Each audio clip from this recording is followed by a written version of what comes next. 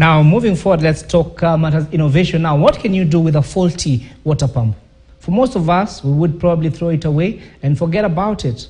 But for Kimani Otieno, a young innovator, this was a gold mine. And despite only having his A-level education, he decided to convert a conventional water pump into a hybrid engine for his bike. He tells me his biggest motivation was his father, who was not impressed at first, something that made him work even harder and research even more.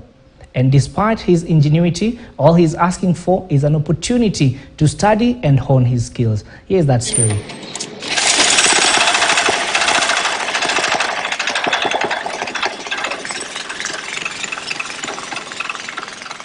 My name is Kimani Otieno. I'm a student. I am also an engineering enthusiast. Yeah, I'm a young scientist. I decided to make my own motorized machine. And when I made it purely to use petroleum.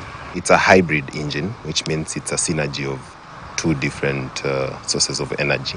So it uses both petroleum and hydrogen. So it uses around 67% petroleum and then 43% hydrogen. That gives you better mileage, obviously. You use less fuel. We have an on-demand system for hydrogen. So the water is on the bicycle and it has a solar on top. So the solar gives energy for the electrolysis to happen. So as you turn on the electricity in the cathodes and the anode, the hydrogen is split. So 2 molecules of hydrogen and 1 molecule of oxygen. So it splits those into gaseous form. And then that gaseous mixture is taken directly into the carburetor. And then instead of burning more fuel, requiring more fuel, you burn the hydrogen. Oxygen is obviously needed for combustion. So yeah, also the oxygen goes into the engine.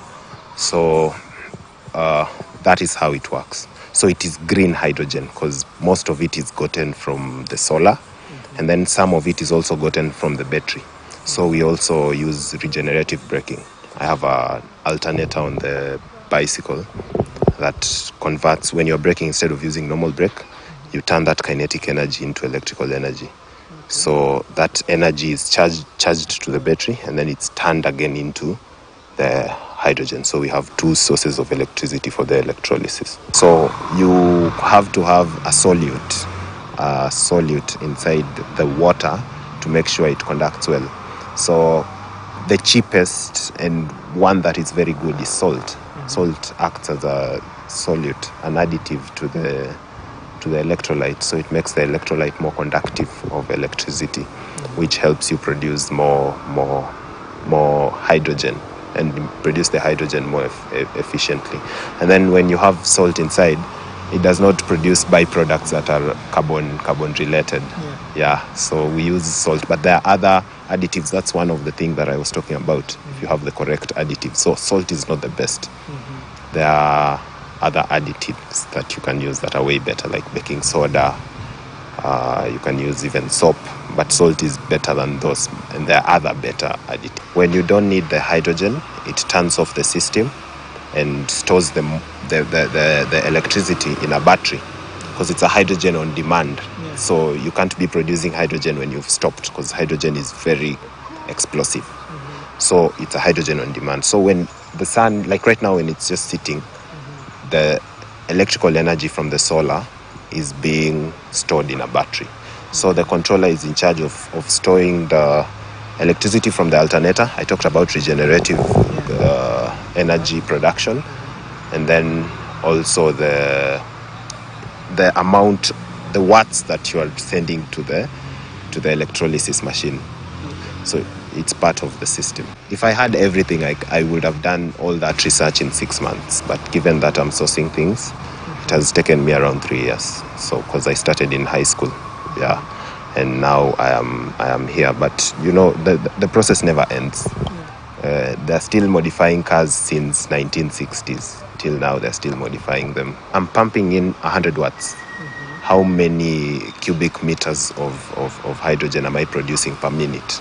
So if you're able to do such calculations, you're able to get a graph change and vary the conditions to see what will give you better production of hydrogen, better efficiency.